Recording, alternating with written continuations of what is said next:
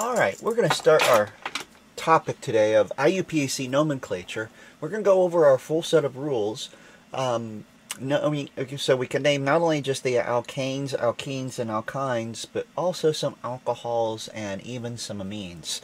So we're going to go a little bit more in depth than maybe our textbook does. Alright, but we are going to start very similar to every textbook that does this, and we're going to cover our alkanes first. Now, alkanes are just simply things with just nothing but carbons and hydrogens. And our general formula for an alkane, for every one carbon, there's twice that plus 2 hydrogens. And that'll be for any straight chain. Now, the 4 here are the simplest ones, and I have not only the name on that left column, I have, it kind of looks like a Lewis structure. We're going to see in organic chem, we don't completely do Lewis structures with like the lone pairs of electrons always. So you'll see them called different things. Here they're listed as calculate structures. Sometimes they're just going to be line drawings. Next to that is condensed structures. Some of these will be a little bit more drawn out, like you'll often see where they'll actually draw the carbon-carbon bonds. They will condense the hydrogens on there and keep it simple, I guess, that way. And then next to that we have their ball and stick models. Now, these 4 got their names from how they were first discovered. Butane came from the fact that the simplest 4-carbon molecule that was easily isolated, or earliest isolated, came from butter.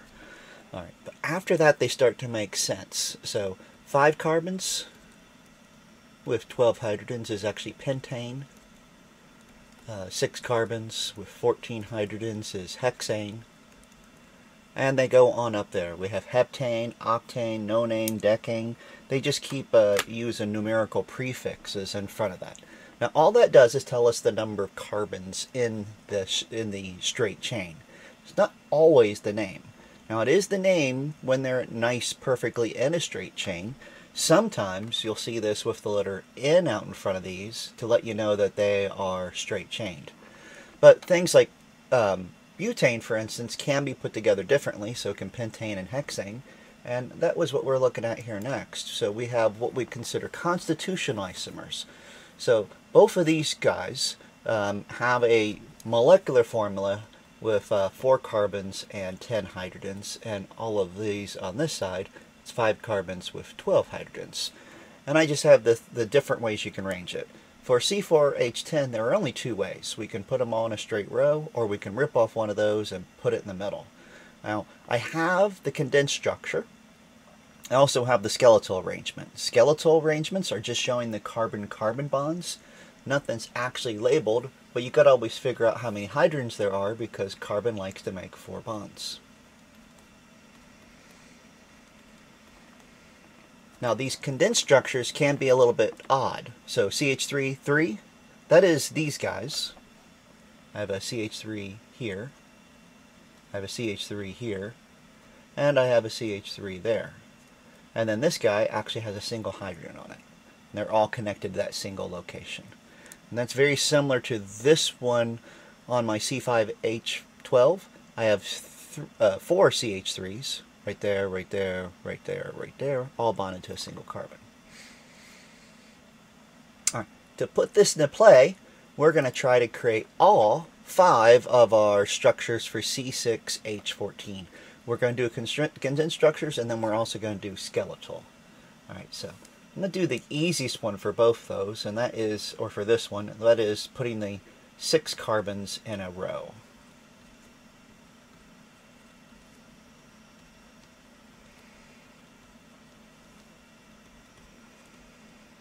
And if I want to do the skeletal, that is just going to be 5 lines. And both of these are just called hexane. And properly with a little lowercase n in front of it, tell you it's a nice straight line.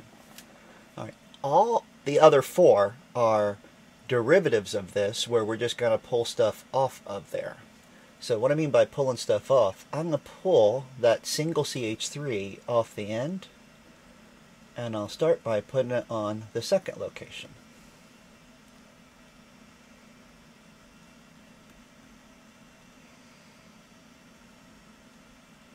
So we pulled an H off here, put it on that location, put the CH3 there.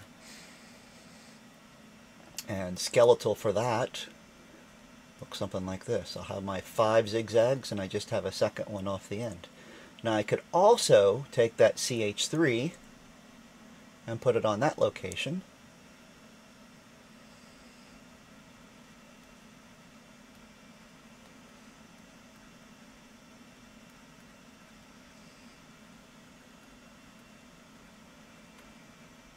Given a skeletal that's going to look something like so.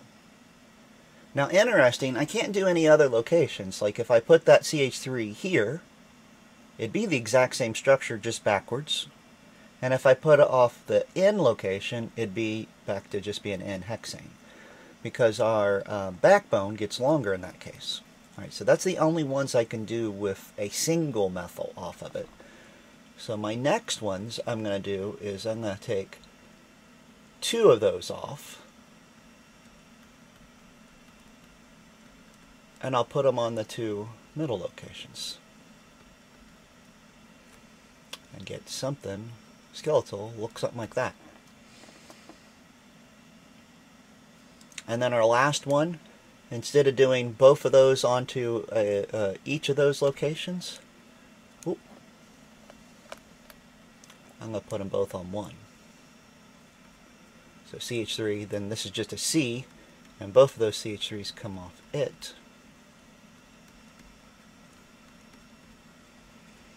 And we have a skeletal with 4 carbons, but 2 on that location.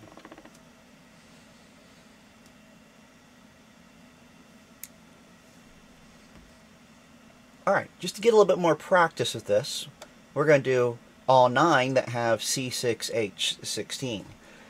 Now, I know I'm going to have space issues, so I'm going to try to do this without having to erase anything. 1, 2, 3, 4, 5, 6, 7. And then my skeletal, 2, 3, 4, 5, 6, 2, 4, 6, 7. That's 7. And both of those are just going to be heptane.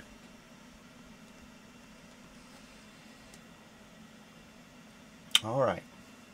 I'm going to have to start writing a little bit smaller. So my next group, I'm going to take 6. And I'll start by putting the 7th one right there. Actually, I'm going to make this higher up.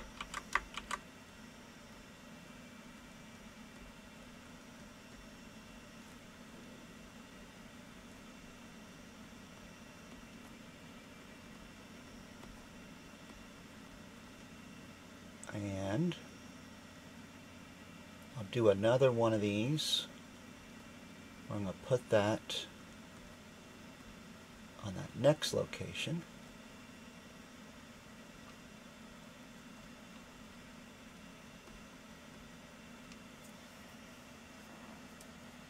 And I really don't have any other locations for that one, so I'm going to, let's see, 6 in a row with that, and then 6 in a row there. And I don't have any other way to do 6 in a row with a single branch because they'd start duplicating. Might be off the 2nd location or the 3rd location, and that's all my options. Alright, so now 5 in a row, and I'll put 2nd one here and a 3rd one here.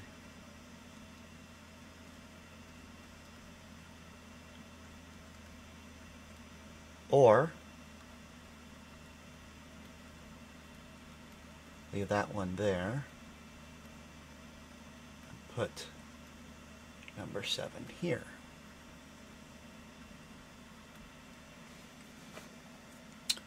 Or I'll have to do this over here. Make this just a carbon with a CH3 and a CH3.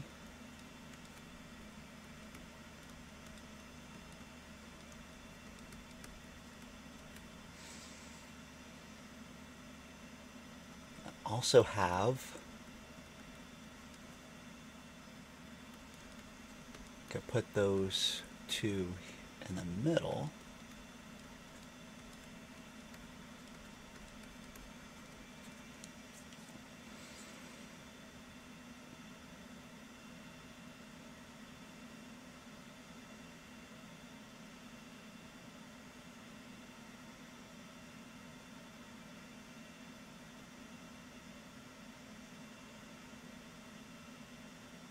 And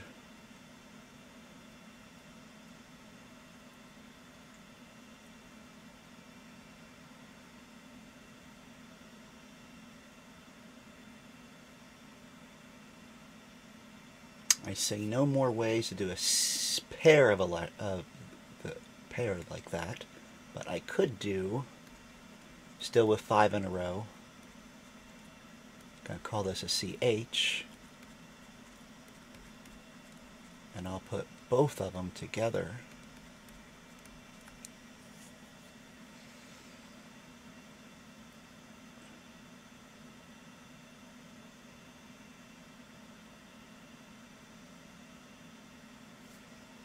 And then I'm going to have one where I'm just going to have 4 in a row. Have the 5th one there, the 6th one there, and the 7th branch there. Yeah. What a mess of things on this page. But 5 in a row, there and there. 5 in a row, here and here. 5 in a row, both that location. 5 in a row, both this location. 5 in a row, both there. And then 4, giving us all 9 of our structures. Alright, now interesting enough, what we're leading up to on these is to point out that I was able to show you the name of just the one, in heptane or in hexane. The rest aren't as easy because while they do have, like everything on here has 6 carbons, it's derivative of hexanes or an isomer of hexane, and everything here is an isomer of heptane, we're clearly not going to call them all heptane. So what we're going to introduce now is how we go about doing our names. We're going to introduce the full IUPAC nomenclature rules. Now this phrase down here, locant, prefix, parent, suffix, that is all the parts of the name. I do have this because locant is going to be a number, and we're going to separate our numbers from our words with dashes. Alright, but we're going to define what each one of these little parts is. Now, we've kind of done these 2 parts already. When we actually did have something like that hexane,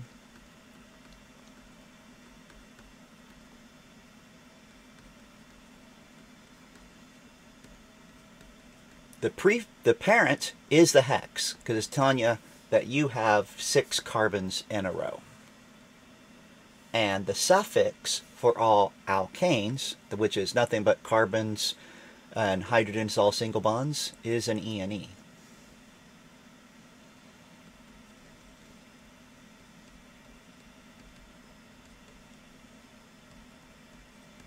So this is properly called just hexane because it has everything covered.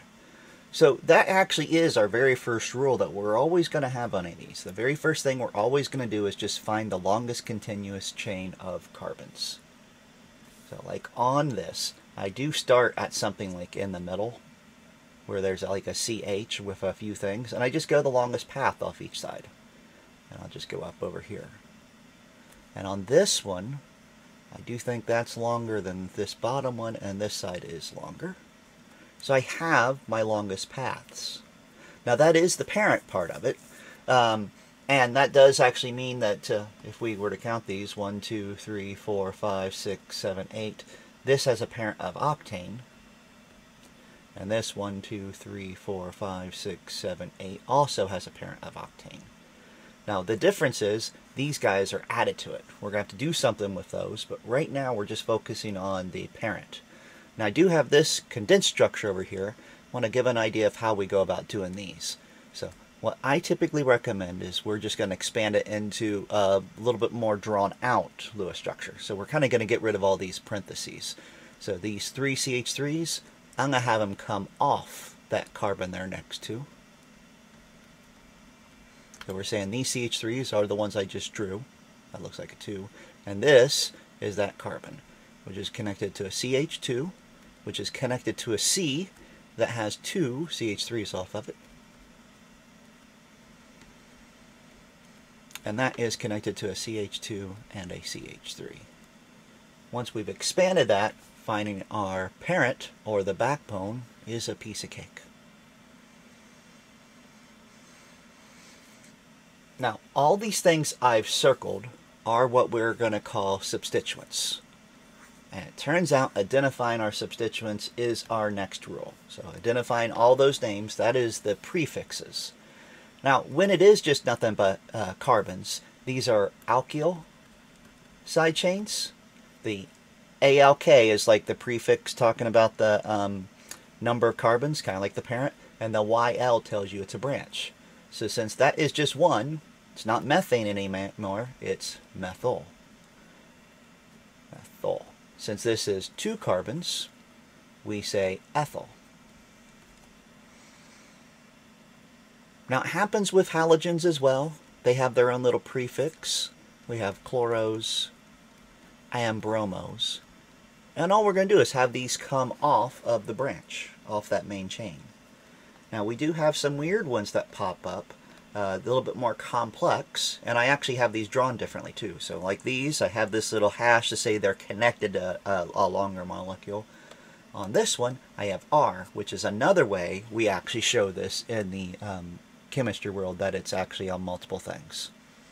Alright, so I have this connected, and it is just 3 carbons. We're just going to call this the propyl group, because it's 3 carbons. Now, it's proper to put a little N in front of it, tell you it's perfectly straight chain, which is why this is also in butane, or butyl. Now, the other ones are isomers of that. So my next one here, that is a propyl, because it's got the 3 carbons, but we're connected in the middle. So it has a totally different name. It is actually isopropyl. So we introduced that idea of isomers. This has the iso in there. Now, I can't call all of the bottom ones isobutyl. They have a different class of names going on. I'm going to start with the last 2, because I want you to notice this location that we're connected to. That is a carbon. That carbon is connected to this carbon and this carbon. It's connected to 2 carbons. We would consider that secondary. This one here that the R is connected to is connected to 1, 2, 3 carbons. We would call that tertiary, because it's connected to 3 things. All right, the secondary we're going to call sec butyl, and the one that's tertiary we're going to call it tert butyl. And this one, because it's not secondary or tertiary, this carbon is connected to this one, it'd be primary. We actually end up getting to call this one isobutyl.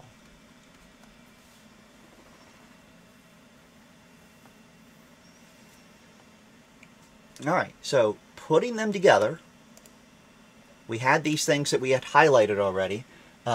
We would identify our substituents. This is a propyl. This is an ethyl. And all these guys are methyls. All right. Our last step is to put all these things together. So we got to figure out now our locant, or where they're located. Now, what we're going to do is actually we have a number of rules that pop up here. They're typically catching when there's ties. That's what these little sub things are. But we are just going to try to do, on the ones we had, lowest possible numbers. So if I back up here, what that means is we are going to number our carbons in our backbone. And we could have either side be our number 1 location. That could be the 1 carbon, or this one is their 1 carbon. But what we want is we want to have that branch, the propyl, with the lowest possible number. So we could do 1, 2, 3, 4, or we'd be 1, 2, 3, 4, 5. 4 is better. It's a lower number. So that is how we're going to number that particular molecule.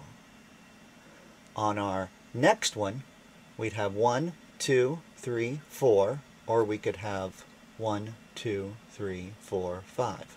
4 is better again, so we're numbering on this side.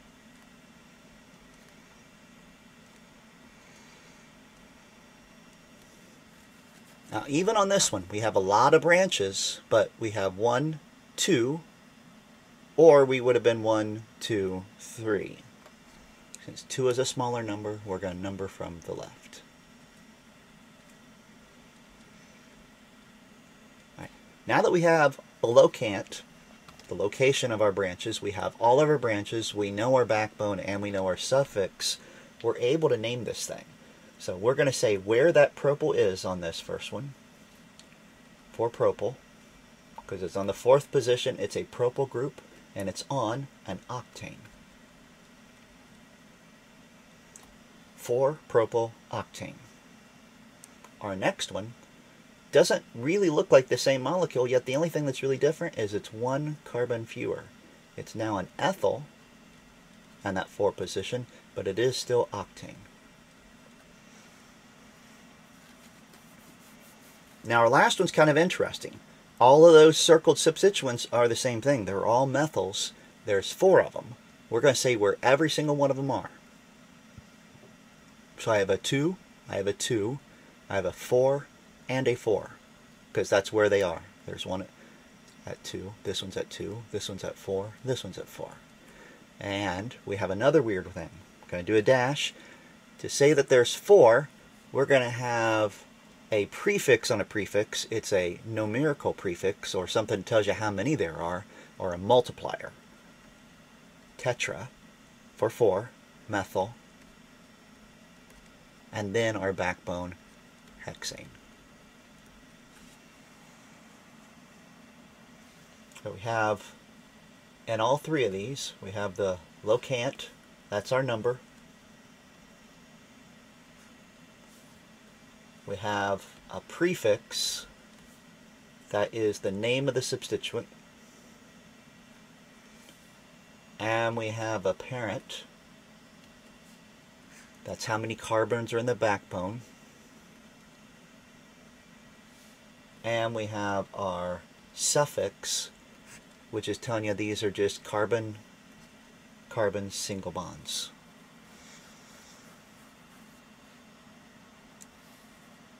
Alright, now this worked out pretty well because it did follow just this, number it so our name contains the lowest possible numbers, the main rule when we number it. But we have all these things that pop up when there are ties. And we're going to do a few molecules where there are ties. Alright, so what I mean by ties, we're going to actually see that sometimes we have more than one way to actually number it, or we have more than one way to find our things. So what we're going to do here is, just to practice this, we're going to find our main backbone. Now I'm going to do this the same way I always do. I start with one of these branches, and I avoid the short path. So this is definitely a longer path. So is this, and then here I could go over there. All right, so on this one, I have 2 substituents. And we've got our first 2 rules. Now we're going to number a backbone.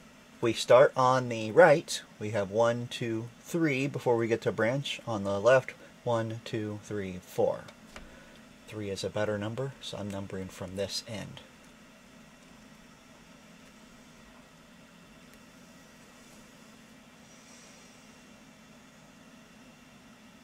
Okay.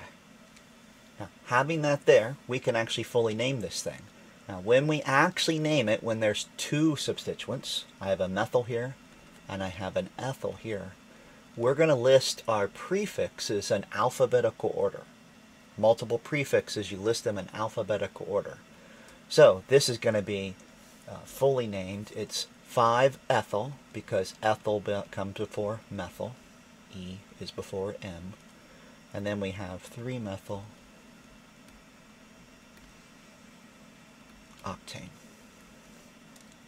All right, that introduces this whole idea of alphabetical order. Well, remember when we had these guys up and we named them? Well, they have a weird thing that pops up on these. We called this one N-propyl. Called this one isopropyl.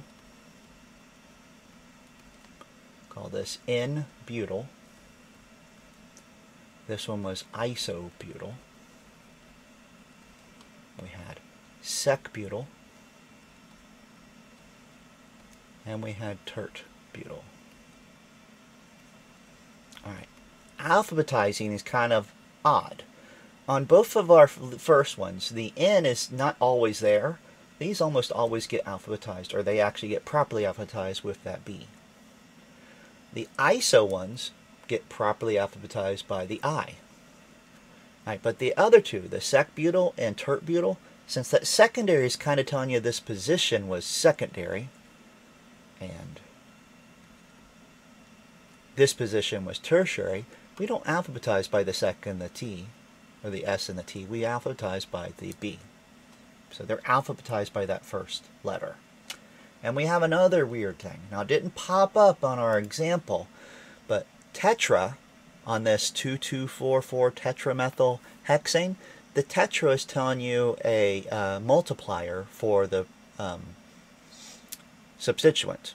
The substituent is what we alphabetize. So on that one, you would have alphabetized by that M. You would have ignored that T comes after M. Now we're going to see some of that on some of our other examples, so we're going to do a few of these that create some problems with either how we number it or how we end up naming it. Alright, so just various different practice problems coming up now. Alright, so this one is kind of an interesting little dilemma in the sense of when we go to number a backbone, we're going to see that we have more than one choice. I'm going to have my backbone do that.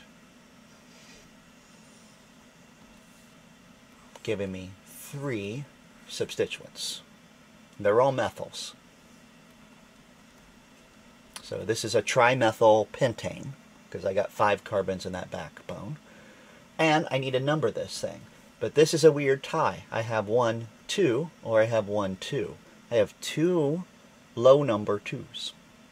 Right. One of the first tiebreakers we're going to introduce now is the fact that if I have a tie like that, I look at the next substituent. There's 2 on that location. That wins the tie. So when there's a tie, we look at the next substituent and we get it to have the lowest possible number as well.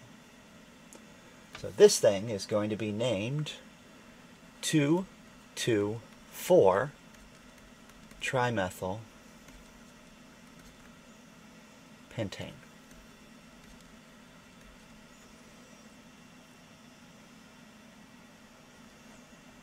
All right, another one that's going to give us a tie.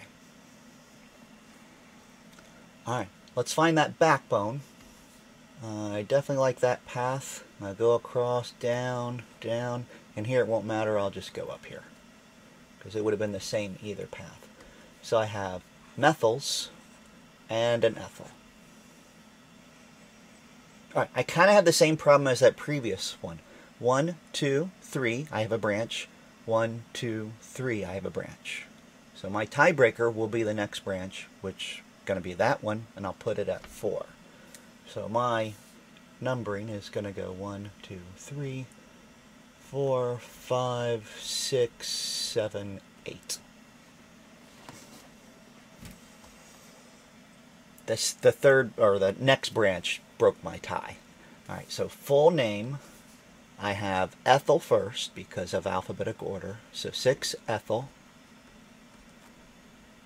3,4 dimethyl, di for 2, octane.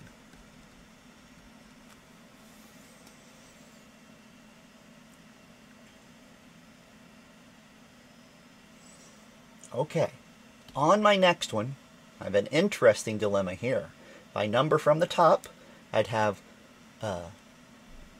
1, 2, 3, 4. If I numbered from the bottom, I'd have 1, 2, 3, 4. So both of our substituents are one's at either 2 or the other one's at 2. And then the third one is the next location. So when there's ties where the numbers can't get a lower number, it's always 2, 3, we're going to put our 2 on the one that is going to come first alphabetically. So since bromo is alphabetically before chlorine, we're going to number from the bottom. 2 substituents, 1, 2, 3, 4. 2 because bromo comes before chloro. Giving us 2 bromo, 3 chloro, butane.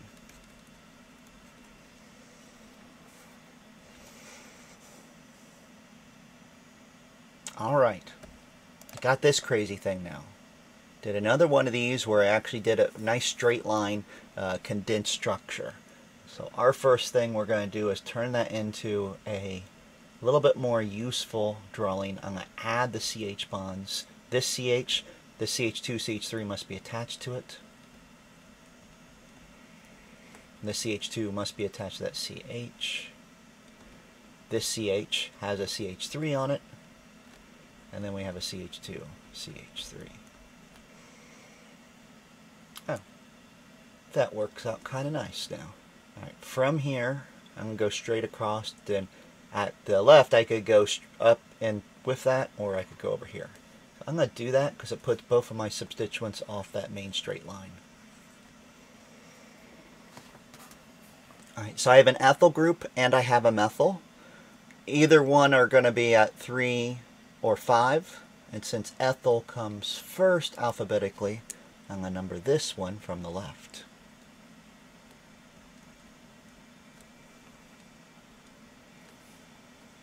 Giving us 3 ethyl, 5 methyl, heptane.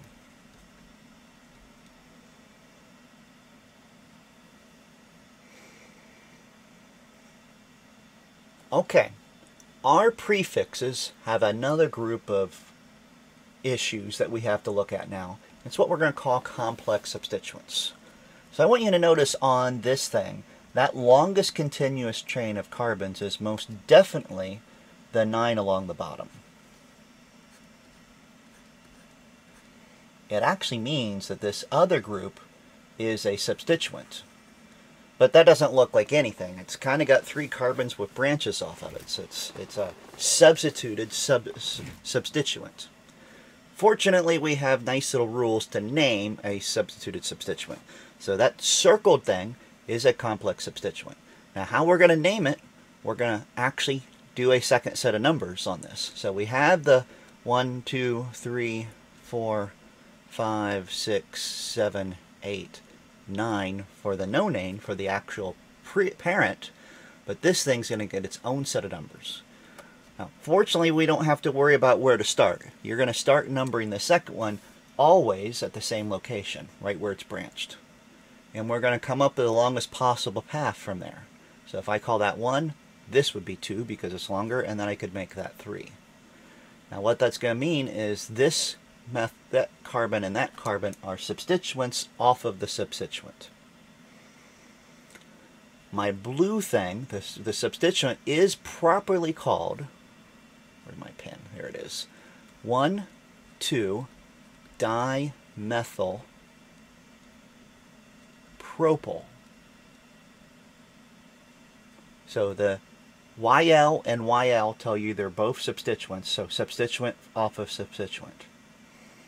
Now put this in the full name, not just the isolation.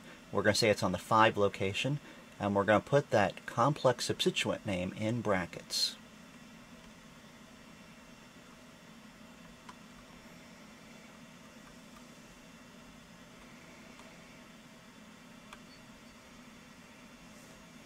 No name.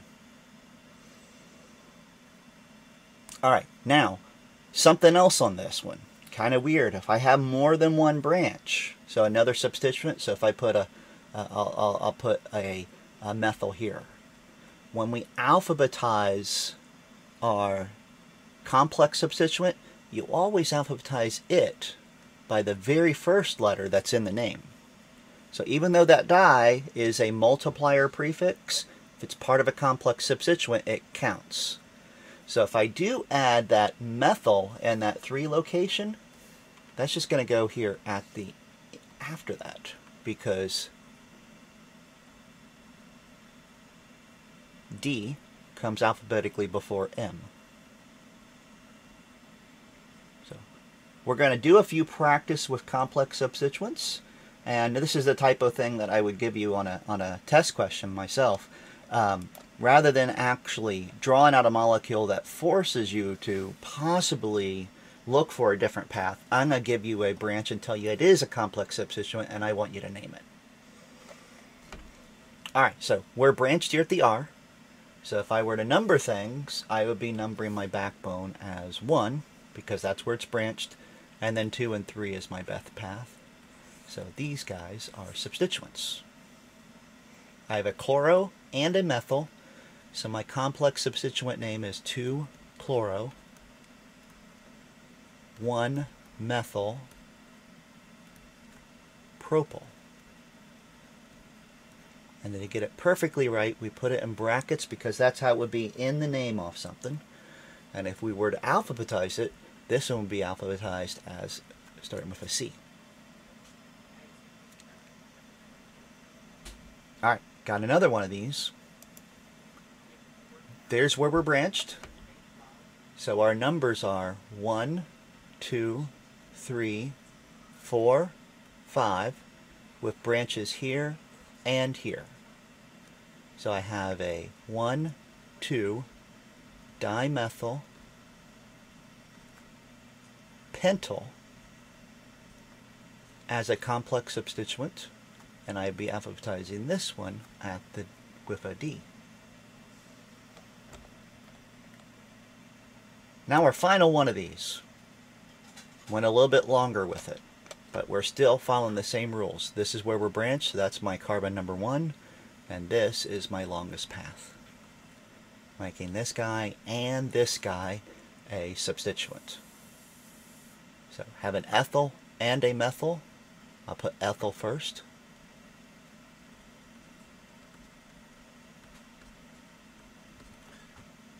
Butyl, and then parentheses, and you'd alphabetize by the E.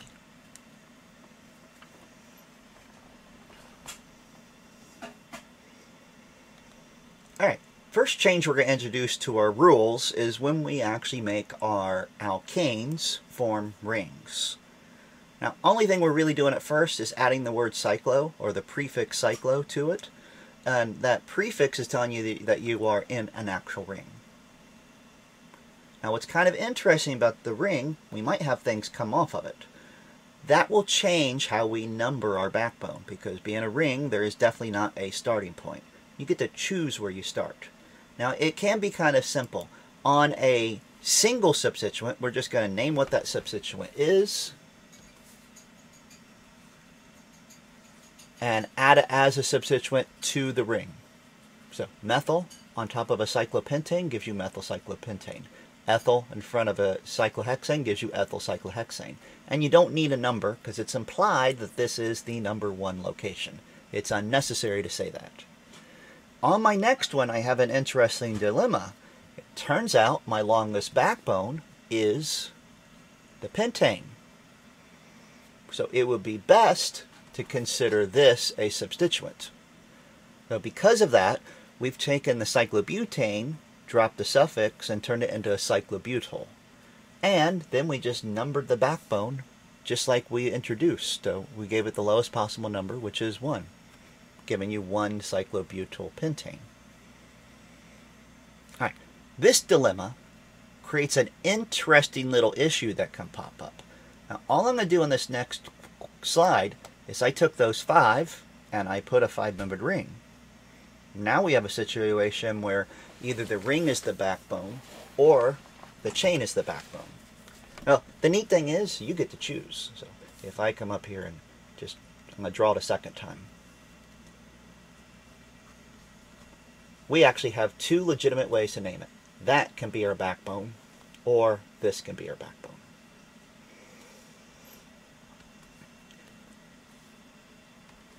Leaving us with this guy as a substituent,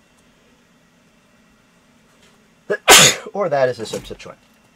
Now, if we have the ring as a substituent, we have to number a backbone.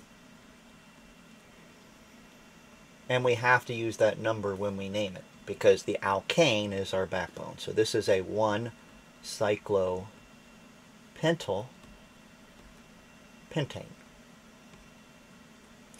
But if the ring is our backbone, we don't have to identify where it's at.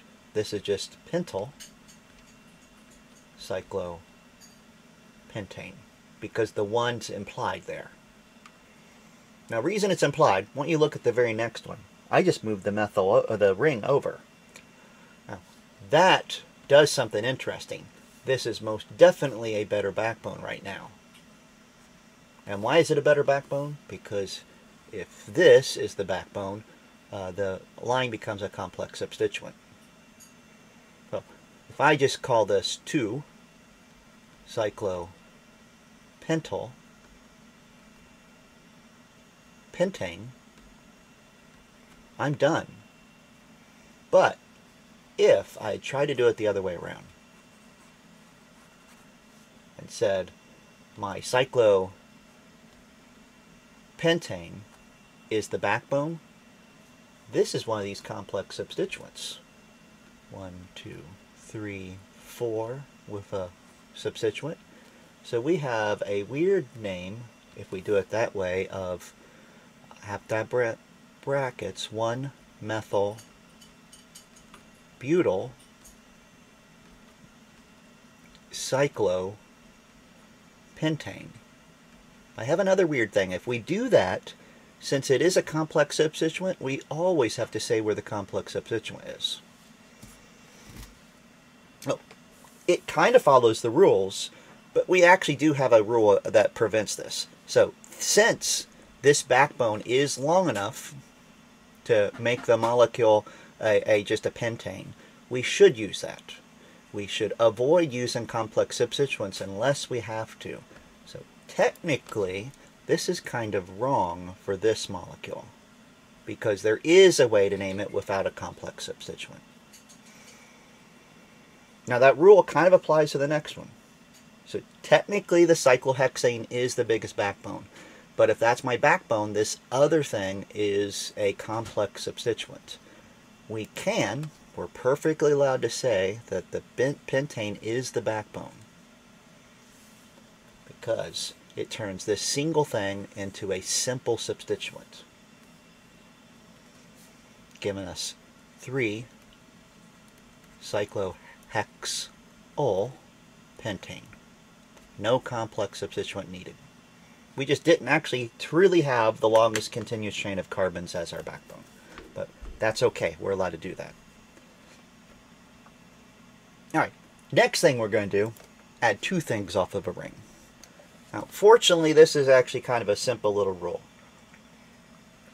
When there's 2, could be the situation where they're both on 1. I didn't do that on this slide, but that actually, I'll do a pentane. Ooh, that's a terrible looking pentane. I'm going to do cyclohexane because I can draw hexagons better. And I'll put 2 methyls right there. Alright, they are both at the 1 location. They'd be defined that way. But since there are 2, we can't imply 1 anymore, so we would specify it.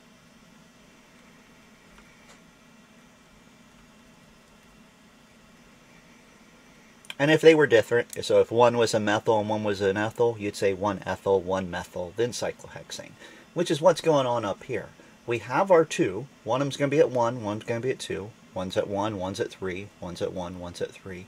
And we're going to decide which one is first based on the alphabet. So since we have a methyl and a propyl, there's that pen, methyl and a propyl, M comes alphabetically first. On that middle one, we had a methyl and an ethyl. Ethyl comes first. And they're both methyls, so it doesn't matter. So alphabetical order breaks the tie because the direction or the numbers wouldn't matter left or right. All right. When there's three substituents, often we just do the shortest possible path. So on my first one, I have 2 at the number at one of these locations and 1 at the other. We're just going to make sure that the one with 2 gets the lowest number. On our other one, 1, 2, 3, 4 is the shortest possible path, so that's how we'd have to give it. Doesn't matter what the substituents are. So I didn't even look at the substituents on any of these. I looked at the numbers of them where they're at. But that does make this one turn into 1, 1, 2 trimethyl cyclopentane. And on this one I have a methyl, I have an ethyl, and I have a propyl. So alphabetically 2 ethyl, 1 methyl, 4 propyl, cyclohexane.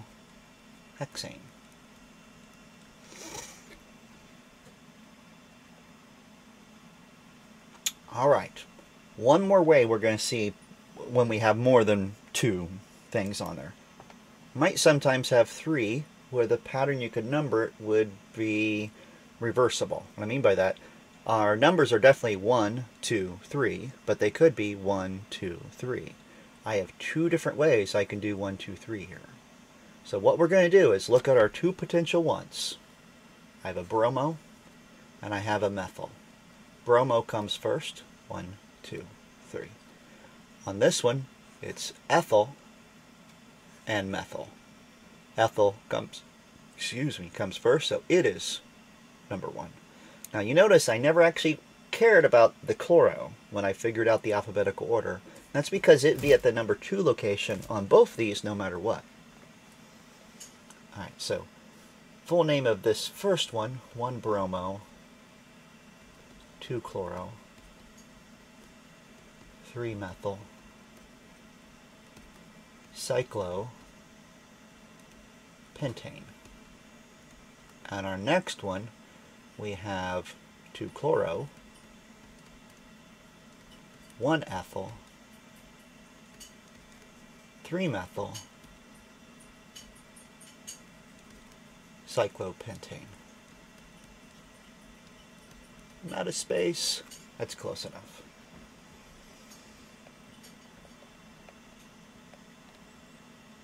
Alright, got a few where we're just going to practice this stuff. And I've done at least one of these where I've given you a condensed structure. The very first thing we're going to do is turn it into a more drawn out structure. So a better Lewis structure. Or Lewis-like. Or expanded condensed structure, however we want to call it.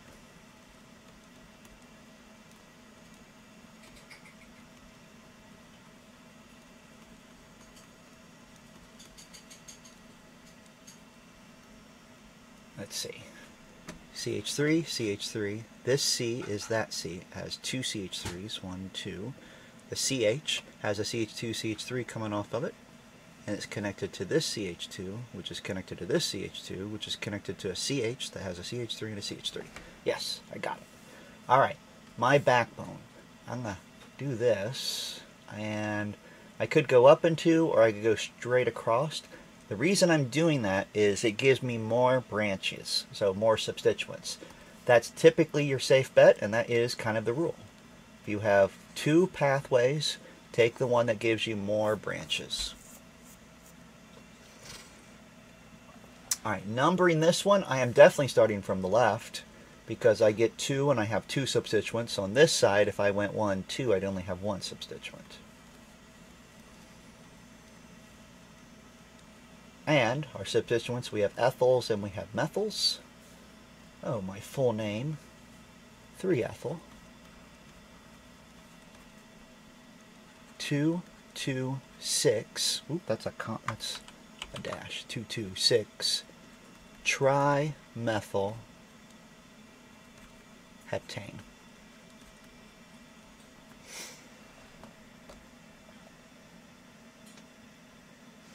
All right. another one of these. All right.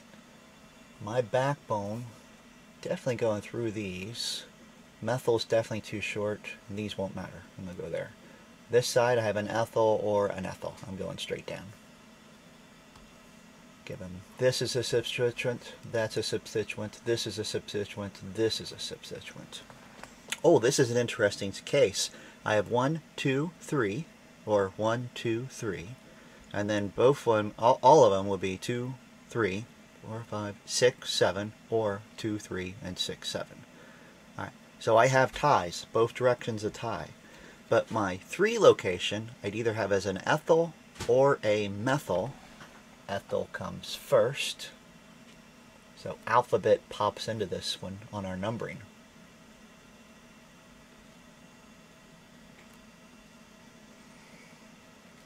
So my full name, ethyl comes first, 3-ethyl, 2, 6, 7, trimethyl, octane.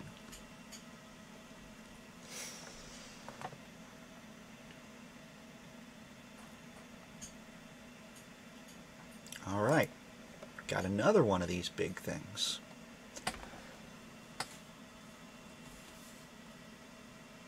That must be my backbone. On this side, I'm going to go up because it is 2 carbons, but it gives me more branches.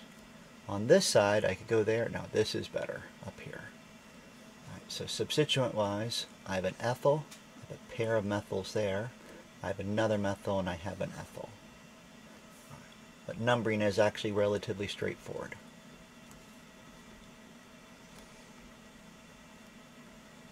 If I numbered the other way, I would have got to 3 before I got to my first substituent.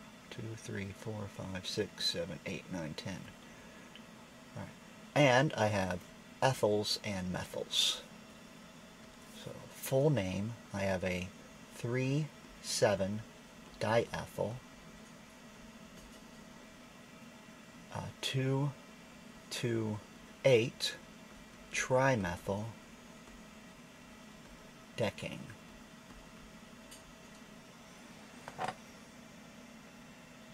Ooh, big molecule.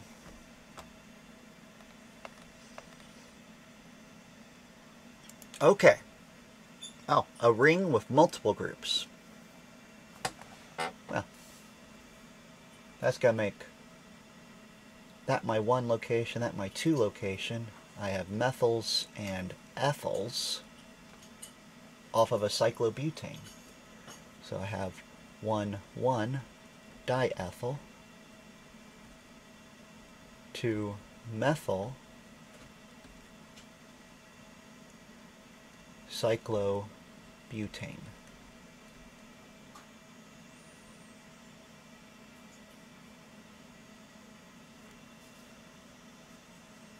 All right.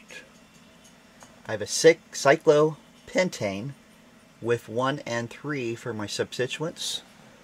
I have an ethyl and a propyl.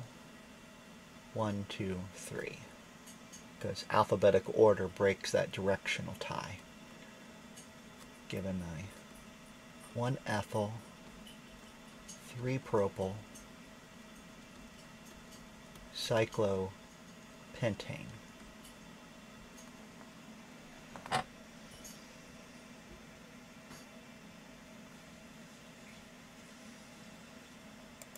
On my next one, I'm going to expand this guy because that overly condensed structure is going to expand into something interesting. So I have a CH2, CH3, I have a CH2, CH3, and a CH2, CH3. All right. Even though my branch only has 5 carbons in its longest path, I'm going to make that my backbone because it gives me 2 substituents that are simple substituents. One is a ethyl and one is a cyclohexyl. And they're both at the 3 location. 1, 2, 3. Would have been 1, 2, 3 as well. So my full name is 3-cyclohexyl 3-ethyl pentane.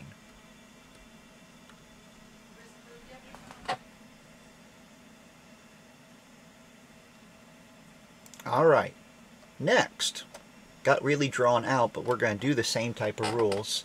I'm just going to, since both of these are ethyls, they would tie. I'm going to do the shortest possible path, 1, 2, 3, 4, and then 5, 6, 7, 8, 9, 10 to get my full loop around there. This is 1,4 diethyl cyclodecane.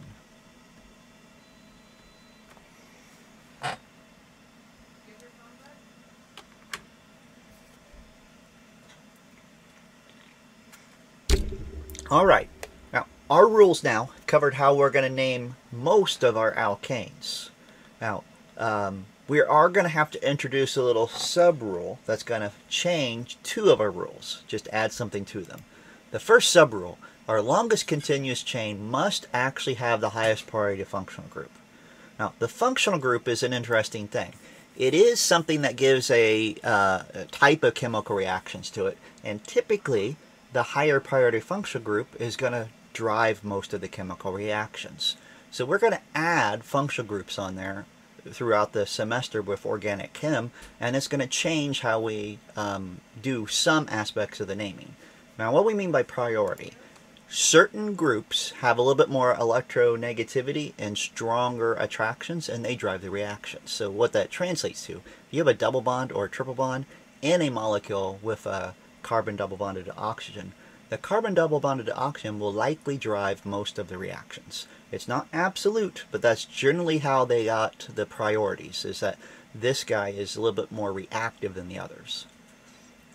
All right, so functional group priority, we have more than just this, because if you look at this table, we don't even have alkanes anywhere on here. This is a very simplified group of the suffixes and how they affect it. We're going to create tables. Now, the first table I'm looking at is basically ones that don't change anything of our rules. These guys, we got our alkanes, and we've done the alkylhalides. They have that same suffix. We're going to name these as if they are alkanes. These guys all end up as just suffix or prefixes. So we've already done that first one. That's the dichloro, and we would just number them and call that 1, 2 dichloro cyclopentane. Now this next one is drawn out to look crazy, but that is a substituent. And if I number the backbone, it's at the 2 location. Now this is just 2 nitro butane. No rules have changed. All right.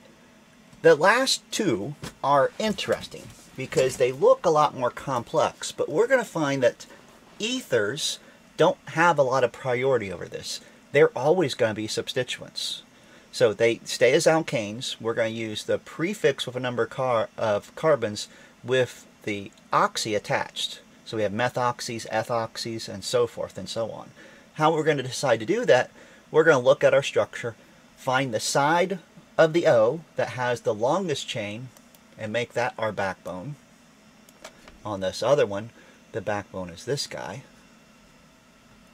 And the O with the R group is just one slightly larger substituent.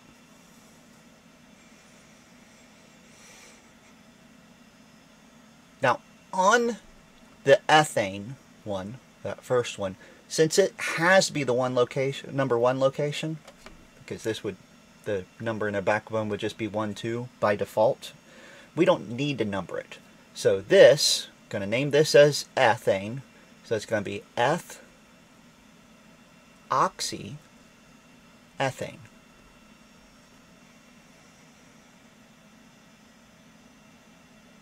Now our last one there, that backbone is pentane. Because there's more than one way we could branch off the pentane, we will need the number.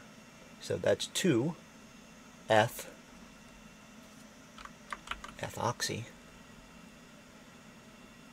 pentane.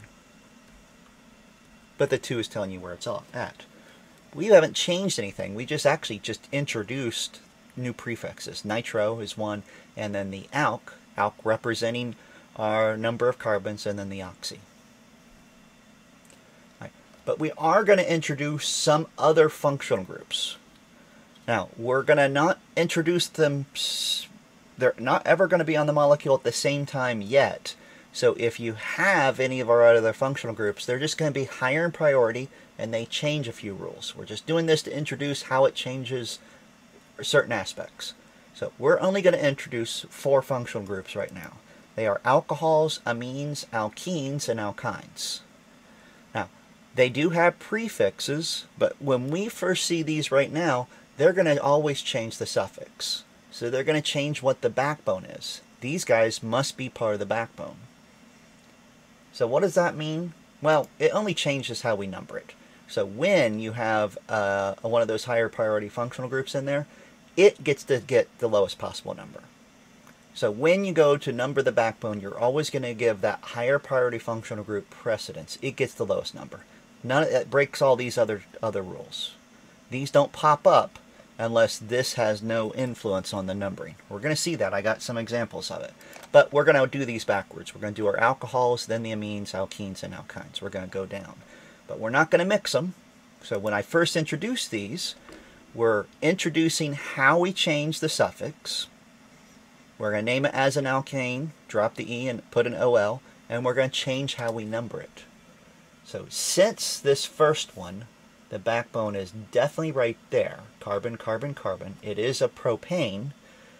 That's just how we're going to name it. But when we number it, I want the OH to have the lowest possible number, giving us a name of 3-bromo. That should be a dash. 1-propanol.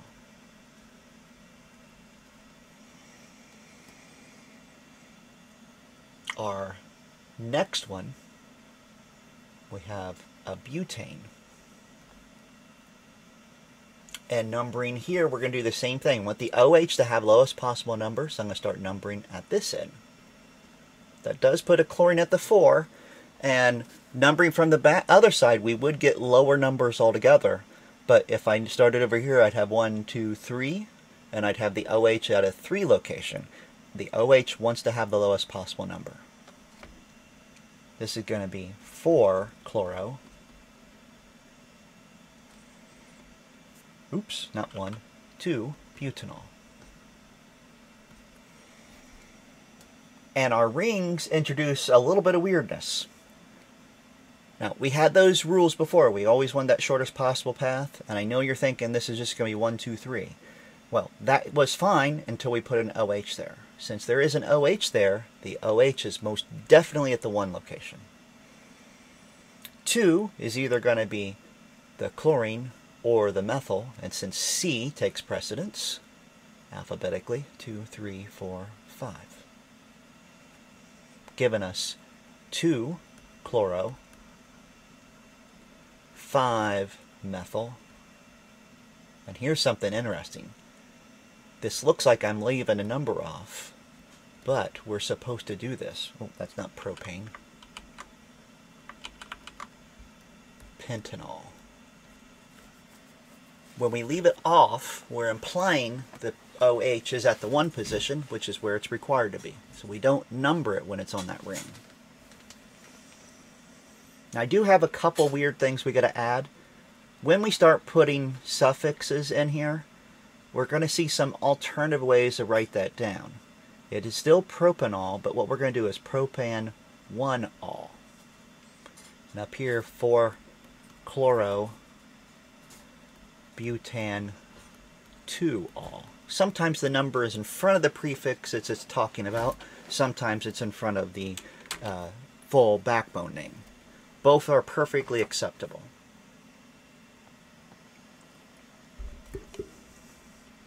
Okay, when we have 2 of those functional groups, we're just going to use the multiplier prefixes. We're going to follow those same rules, give these guys the lowest possible numbers.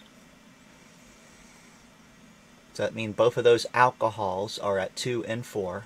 So this is 1, or not 1, this is 2, 4 hexanediol, or hexan 2,4-diol.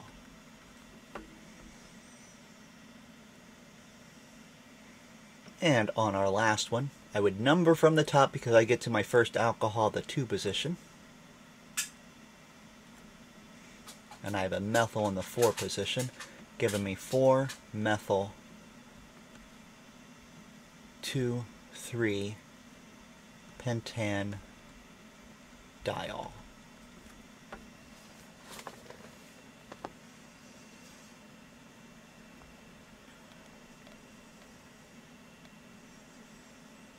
Alright, my next one is the amines.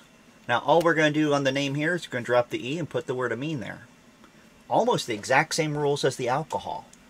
So, I have my backbone, butane, and I would number it from here because it gets my amine at the lowest possible number. Give me 1 butanamine.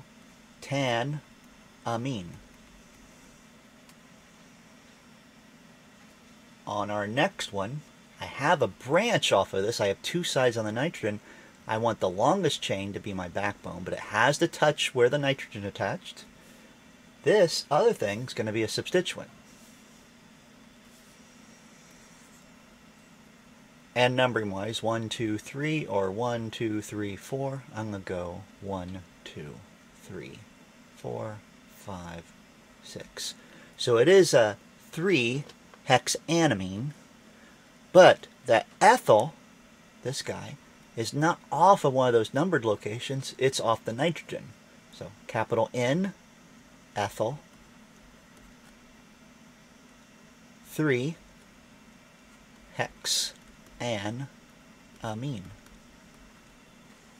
The N tells us the ethyl is coming off there.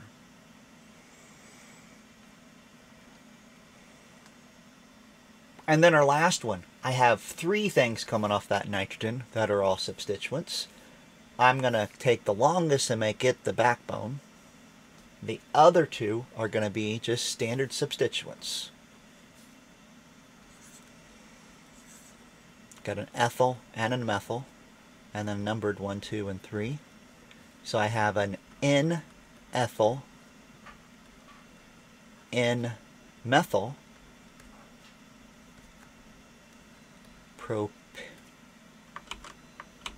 propanamine.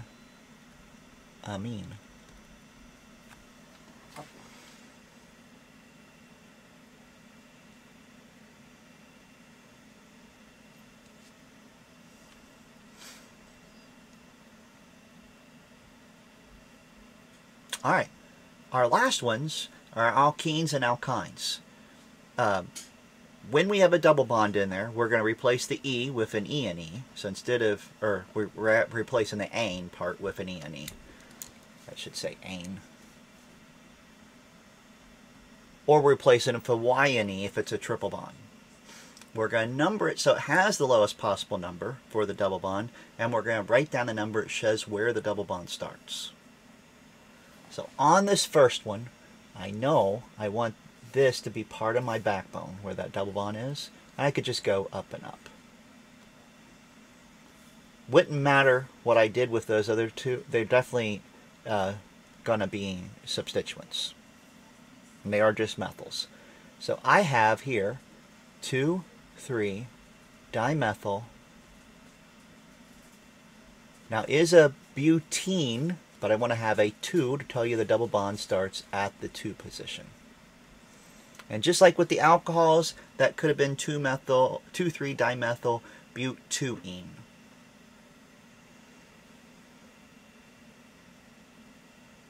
Now the middle one's interesting. So the cyclohexene must be the backbone. The ring has to be the backbone because it has that double bond. And the double bond definitely is carbons 1 and 2. Now, you could number either way. The bottom one could be 1 or the top one could be 1, but the other one has to be 2. And since there's 2 possibilities, I look at the next branch. Since this location also is a substituent, it must be number 1.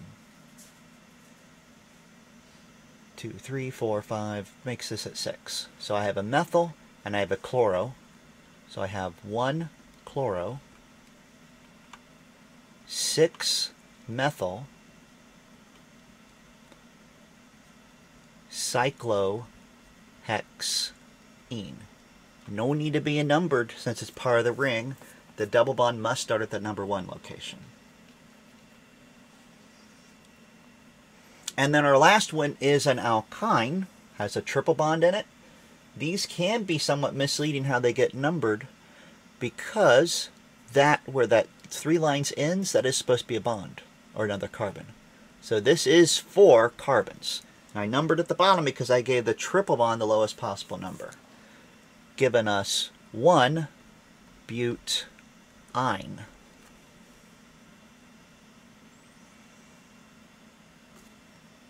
Got one other thing I want to introduce on double bonds. Now, it kind of applies here in the sense that this double bond can't rotate, but it also gets ignored because it's part of a ring. But sometimes it's kind of important to see how it's shaped. So what I mean by it's shaped, I want you to notice this guy. Since this double bond can't rotate, that molecule and this molecule are 2 different things. That extra carbon can't rotate. They're both 2 butenes, but since it can't rotate, these are 2 different butenes. Now, it's actually relatively straightforward how we're going to distinguish them.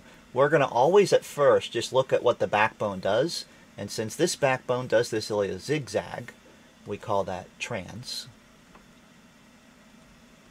And since this one, the 2 sides are on the same side, we call this cis.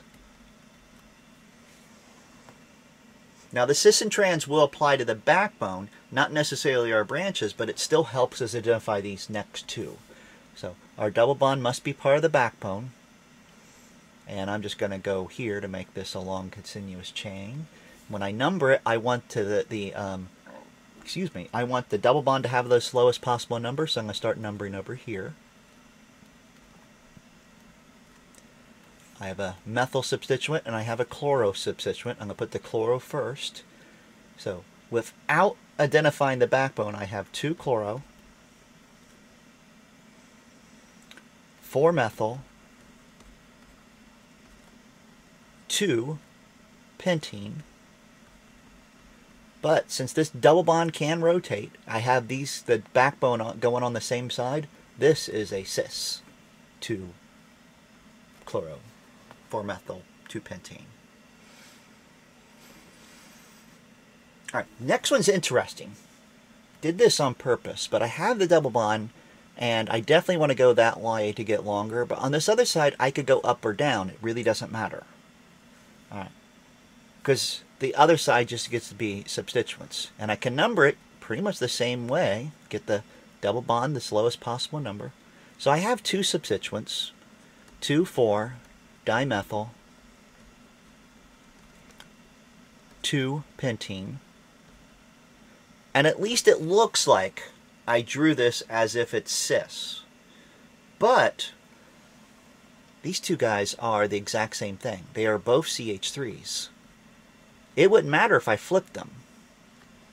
And therefore, it won't matter what the backbone is. I could have actually drawn that as a trans double bond, and it still would have been the same name. So since flipping those 2 does not create a different molecule, I don't put the cis and trans on this one. Now in a couple chapters, we're going to look into this a little bit more because when we start to put more than one double bond on a structure, we have to actually name it slightly different. We can't have a cis-cis molecular formula. We're going to introduce a new naming scheme that just centers on double bonds. Alright, but that introduces some of our coming attractions. So we are definitely getting a lot more functional groups. If I back up to that slide where I summarized these, we got these covered and got these covered, but I didn't talk anything at all about these yet.